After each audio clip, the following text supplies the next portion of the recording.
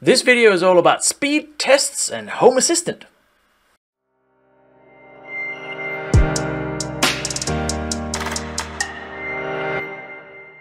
So I'm a speed freak as much as any other home automation nerd now, as in I like to know what my speed is on my internet. And usually that involves, well, running a speed test, right? We've all been there, we've always run speed tests. And in general, I like to know, am I getting the service I've paid for? Do I have a particularly slow service today? Is my ping really high because I'm on Starlink? So, ping does go up and down a bit. There's a few different things I want to know about my speed, about my service for my internet. Now, there is an integration in Home Assistant that I'm going to take you through today. We're going to talk about how we use speed test in Home Assistant, what it can be used for, and maybe why you should be careful about using it as well, because there are quite a few drawbacks to it. So let's get into it and do some speed testing. So I'm in Home Assistant here, and I am going to go into my integrations. And here are the integrations I have so far. So I'm going to add an integration, and it's as simple as choosing speed test. So just search for speed test. And the speedtest.net. So speedtest.net is the Ookla, whatever you want to call it, however it's pronounced, service that runs a speed test. And a speed test is running, oh yes, I do want to set it up, so click submit. A speed test is running a bunch of data to a server somewhere and seeing how fast it goes and how long it takes, etc. Right? So this is going to set up the integration with Home Assistant so that we can run a speed test inside of Home Assistant as an integrated service. That's basically what it does. There's nothing else to set up because, well, it just uses your connection that you have currently. And there you go, it's created. So where do I want to put it in an area? Well, not really, it doesn't really matter. I don't need to put it in an area because, well, it's just a speed test, right? So now we have it as a service here. You can see there's one service and 3 entities. So if I click on the service, it'll come up with just the speed test and there's no info as such. Now it has just run a speed test. You can see it here, download, ping, and upload. And those are the values that gets exposed from it and we want to run it. So we're going to set up an automation though, because we want to run this on a schedule so I can figure out, is my service going up and down, etc. Right. So one way of doing that is clicking on automations from here. Very handy. And, do something. So Home Assistant will try and guess what you want to do with it. And do something with a speed test, ping value changes, etc. So we can use the sensors that are here. Now, do we want to do that? No, because we're not really interested in that right now. We want to run it, right? So I'm going to close this, and it's going to go back to integrations, and we can see it here as well. So I'm going to go back to my automations, which are here. And I'm going to create a new automation, so bottom right here. Now I'm going to use the UI for this parts of it, but you can also use Node-RED, you can use YAML, there's many other ways of creating an automation, but in this case I'm going to use the interface here. So I'm going to call this run speed test. And my trigger is then going to be a timed trigger, time pattern, because I want to run it regularly. Now we're not actually going to have any action from this as such, but I'm going to run on all hours, so that's just a start, and I'm going to run every half hour, and we'll get back to how we can how you might want to adjust this as well. I'll get back to that when we talk more about some of the caveats for this. So here's my trigger, just a time pattern every 30 minutes. So I'm not going to have any conditions, but I am of course going to have an action. I'm going to run the speed test every half hour, right? So you can go in here and you can say a device, or you can call a service. So I'm going to call a service, and then we have to choose the service, and I can search obviously for speed test. You can see here, it's just one. That's all it does. It just runs a speed test. Immediately execute a speed test with speedtest.net. That's all we need to do. And then we click save. So now we have every half hour, we have an action, it runs a speed test. Right. So if I go up here, I can see that, well, I can go back. And now in here we have a, where'd it go? What did I call it again? Run speed test. Again, naming of automation is not my strong side. But anyway, it's good naming, do it.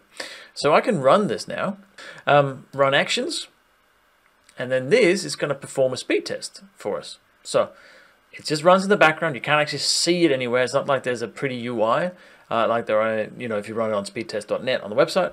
But now it's run the automation. So what I can do is I can go back into and find the entity.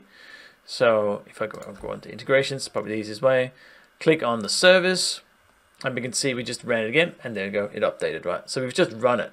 Now, if I click on, say, the download, we should get a history here. If I click on up here, and you can see it was, download speed was up here, was about 108 where it was before, and now it's down to 73, right? So there it is, 107, yeah, 108. So we get some data. So every half hour, it's going to run it, and it's going to give us some data. And that's all well and good. But now we have speed test running. We have some data going into it. You know, it's the same for ping. We can go back to the history here as well, and you can see it started at, you know, whatever, 54, and it goes up to, you know, gone down to 50. Not that useful, but we are going to make it useful. So why do I want to know about my ping speed and my download speed and my upload speed? Like, why do I need to know? So for me, because of Starlink, it goes so much up and down. And there's been some reports recently that people's speed has gone down, you know, over time. And I'm not so sure, because when I do speed tests, I often get 200 megabit, sometimes 250, sometimes I get 60. So it's very fluctuating. So what I'd like to do is have some historic data that shows me, hey, over time, is this going up or down, or what's happening with it? So that's sort of my primary, but also just knowing, hey, your ping's really high, or your speed's really low, or whatever it might be. So we can set up some automations for this. So if I go back to my automations, so now I can use that value that we're now creating, and we are generating values, right? So I can go in and I can create a new automation. So click on create automation. Again, I'm still using the visual editor here, but use whatever you feel like. And I want to know alert. Actually, I'm going to call this speed download low. So if I have a low download speed, I want to know about it. And then this is I'm going to choose a templated trigger.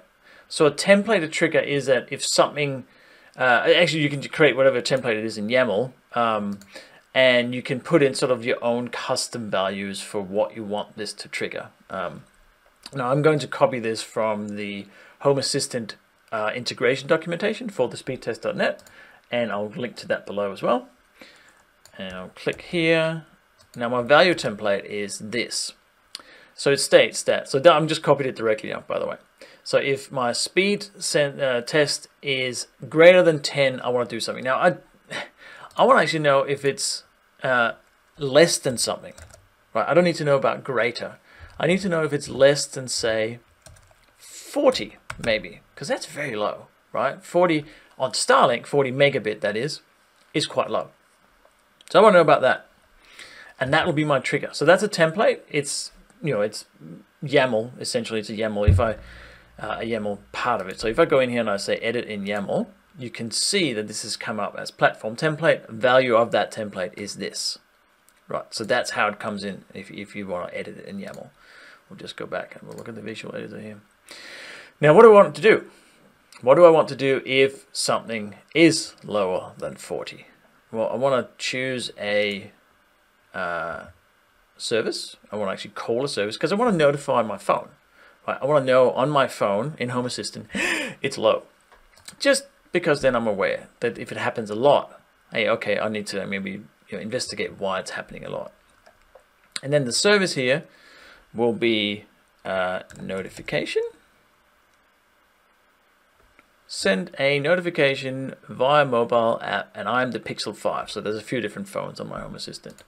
So I'm going to notify, there we go, scroll down a bit, notify my Pixel 5, that's a Pixel 5, and then the message is going to be download speed low. That'll do. I don't have to know the value as such. We can put it, actually, let's go with a title that says download speed low, and we're going to go here and say, be aware, internet slow, or something. right? You can put whatever you want. And that's it. I've now created an automation based on the value of the speed test. So I'm going to save that. And that seemed to be happy. Did I get any errors? Nope, that's right. And here's my list of automations, and I have down here is my speed download low. I want to run that action just cause. So here we go, I'll show you. I don't know if you can see that, but it says download speed low. Be aware, internet slow. So that came through. And that's obviously when I click run action, I bypass the trigger. But I know that my notification works now, so that's good. So when the trigger is less than 40 megabit download, well, then I get a notification, and that's useful. Now I can set this up for ping as well, or for upload speed. For me, ping is probably important as well. I want to know if my ping goes excessively large, but the download speed is really useful to know. Mainly because there's so many people here and so many things on the farm that use the internet now, that I want to know about that. If you enjoy the content here and if you enjoy the channel, please consider subscribing, give the video a like, and if you really want to support the channel and all the different home automations and networking things and cars and Lego, whatever it is that I do, you can consider joining the channel as well as a member. All the details are below. Okay, so let's talk about the speed test integration, because you can get into trouble with that. So there's a few reasons why you might want to consider not using it. Now I put it on every half hour. I wouldn't put it much more than that, because remember, when you run a speed test, you use all the bandwidth for that entire time that that speed test is running.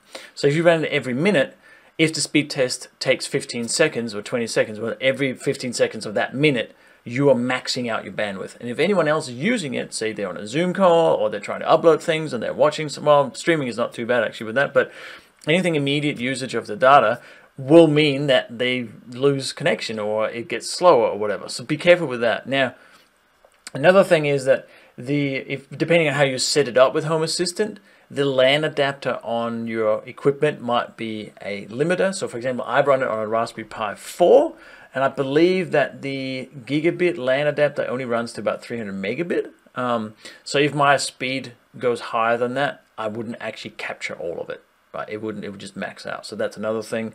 You can use considerable amount of data if you are using, if you're on a plan that has limited data, which I used to be, and you run a speed test very often. You do use a lot of data. That's how it tests the speed, is that you upload and download a ton of data.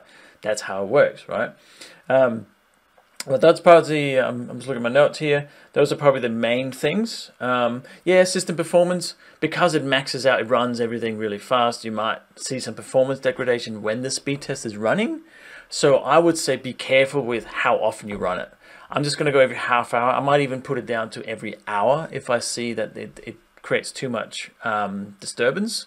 And then I'll go from there. But I just need some data that shows over time what my download speed is doing. Yeah. So that's it. Pretty quick and simple. If you want to know about speed on your network and you have a Home Assistant, this is a really nice integration, which is really easy to set up. It's quite convenient. You can gather data for historic purposes, and you can use it in automation. So you could have a little light that says, oh, you know, red or green, might put up so you know visually if speed is low or high or whatever it might be that suits your specific scenario. But I hope you enjoyed the video. Please do consider subscribing, and I'll see you next time.